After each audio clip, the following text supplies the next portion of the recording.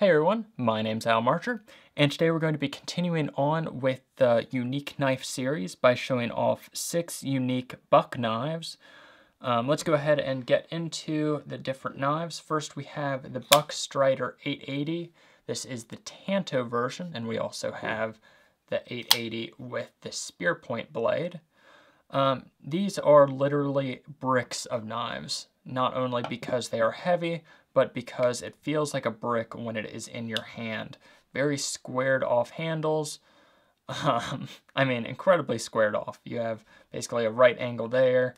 The edges on these are very right angle. Super uncomfortable knives to handle. But I owned this same variant 10 years ago, ended up selling it off, and I decided I had to get one again and picked this one up, actually these two up, just recently. Very cool tactical knives.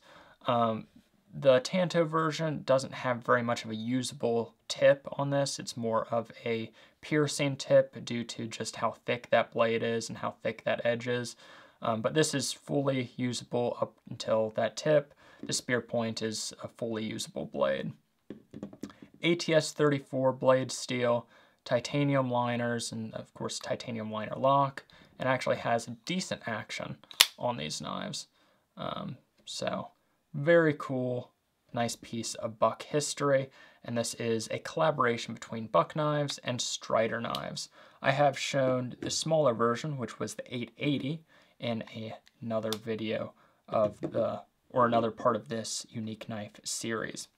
Next we have the Buck 560, which is basically a Buck 110 with titanium handles, and this one has a crystal pattern on the handle.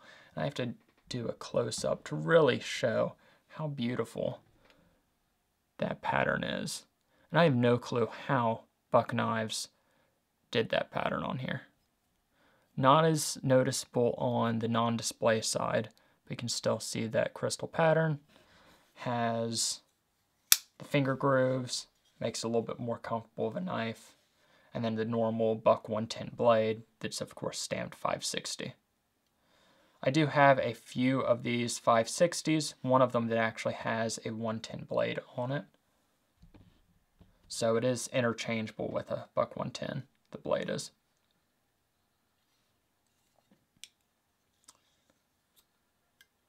Next we have another interesting collaboration knife, and this is a collaboration between Buck Knives and Wagner, which was a Swiss Army knife manufacturer that was purchased, I believe, by Victorinox.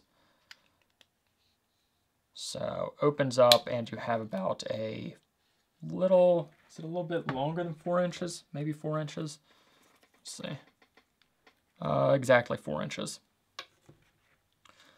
And then one of the unique features on this, so it has a cork opener or a corkscrew, but then how this is actually unlocked, so it has kind of a modified liner lock, so you can see the liner lock here, but you can't actually get your thumb to disengage it.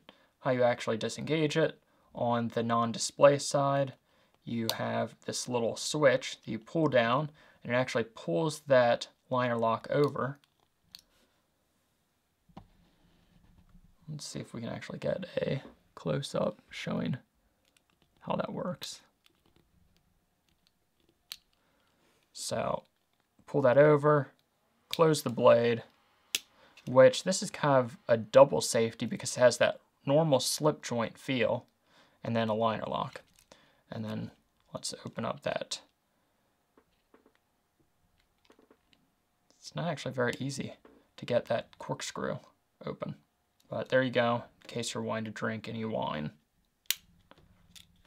Buck did do a bunch of collaborations actually with Wagner.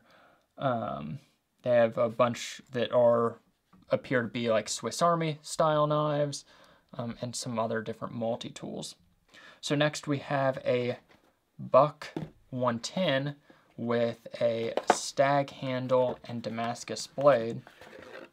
Purchased this actually this year, and when I got in the mail, I was looking at it and noticed, oh, it's signed by Chuck Buck in 1993, June 5th, 1993, which in June, the first weekend of June every year, is Blade Show in Atlanta. So I'm guessing that it was at the Buck Collectors Club meeting. That would have been on a Saturday, most likely, in Atlanta. So a beautiful stag on this, Damascus blade. I really like Damascus Buck 110s, and just the ultimate stag. Very deep on here, meets up well, and just beautiful. This is actually my second Buck 110 with a stag handle. Well, Damascus blade and stag handle. And lastly, we have the Buck Fieldmate, which is basically a smaller version of the Buckmaster with a different handle. So it has, I think it's maybe called the field handle, which is basically rubber, but then the Buckmaster blade, which has the saw back, little serrations on here, and then the normal edge. So let's see, I think I showed the Buckmaster on another one of these videos. Let's see if I can grab that and show the size difference.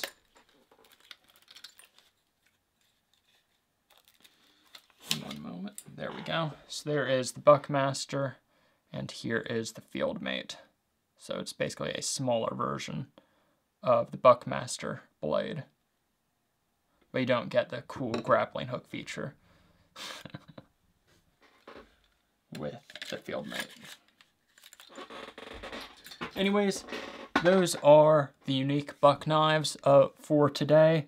Let me know if you like this unique knife series, or if you want to see more unique buck knives. I have enough buck knives to probably make another one for this series. Or if you just want to see different unique automatic knives, unique knives in general. I have a lot of different unique knives in my collection that I could show. So anyways, thank you for watching. Have a great day.